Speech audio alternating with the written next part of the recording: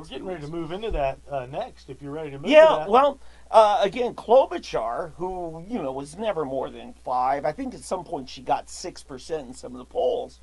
Now, in this week since Iowa, she's now surpassed Warren and Biden into 3rd place, behind Sanders and Buttigieg.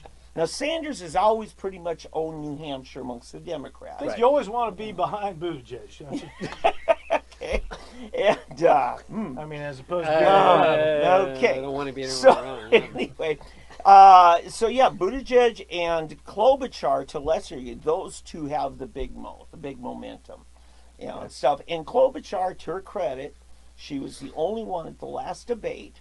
They asked, "Do any of you have a problem with the socialists atop the ticket?" Not one of them raised their hand except Amy Klobuchar. Okay.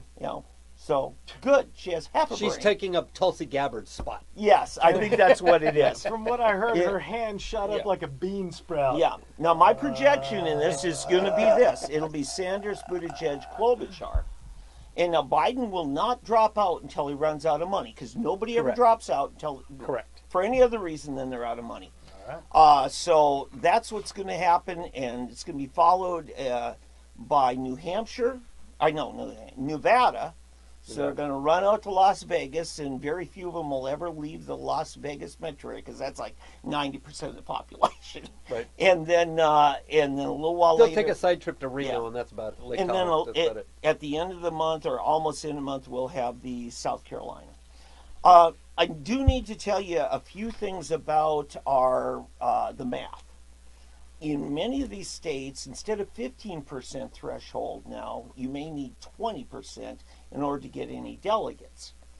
But in fact, Michael Biondo, who ran Rick Santorum's campaign, I texted him tonight. I still haven't heard back from him whether New Hampshire has that 50% majority thing where you get all of them if you got a majority. Right. Yeah, if you got 52 and somebody else got 30, and they think, well, 30, I'm going to get plenty. No, and if somebody gets 52, they get all of them. Everything. And that's going to be the deal coming up Super Tuesday, which is, of course, Oklahoma, first Tuesday in March, is also going to be the California primary this year. Oh, right. And California, which is not going to be winner take all like they always have been, because they were always first of June, right? First part of June. Remember, Robert Kennedy won that, took all of them the night he was shot. Correct.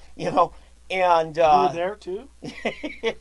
I remember watching on TV. Believe it or not, I do remember watching. You're like mayhem everywhere. So anyway, so this will be interesting. Also, tonight, as we speak, Trump is doing a rally right now. In New Hampshire, and he does have an opponent, William Weld. Yes, he does. Giving his shot. No. But here's the thing. As long as Trump gets 50%, he should get all of the delegates.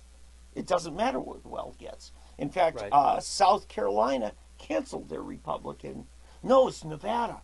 Instead of doing caucuses like they normally do in Nevada, they're holding their state committee meeting and doing a straw poll of that. And they're going to give the delegates based on the straw poll of the state central committee.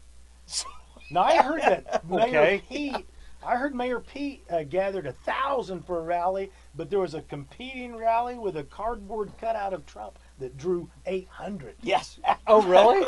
A cardboard cutout drew 800 of Trump. Well, yeah. Supporters. The Iowa caucuses. Pete was able to stand there live and get 1,000. The Iowa caucuses, Republicans were just shocked. All these people showed up. They said, "You bet we're showing up for Trump." I mean, the Republican Party there was totally caught by surprise. They weren't expecting that many. I expected Mayor Pete to kind of hide for 6 weeks after that botched eyebrow job. Wow, did you see that bleeding on face? No, I did not see that. Well, he's not as cute as he was when he was on the Addams Family. When Buttigieg was a child actor in the Addams Family, you didn't know. I did not know that. No, I did not know that. I'm making that up. Oh, okay. Well, that would be why. Some people would believe it. That you look and I at the haven't pictures. seen that, and I haven't seen the Addams family. So. Hey, don't forget to update everybody. Next week, I got a great opportunity on Wednesday night, February 19th. I get to interview Rex Lawhorn right here on 3D Politics Live on a Wednesday night, 7 p.m. With Rex, the gubernatorial candidate from 2018. We're going to talk all the sticky issues of libertarianism, and it'll be exciting to bring him on and have him explain that to us. So don't forget, Wednesday, 19th February, next week, right here, 7 p.m.